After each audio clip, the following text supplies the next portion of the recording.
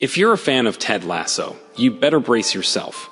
The 8th episode of Season 3, titled We'll Never Have Paris, will make you want to jump out of your seat.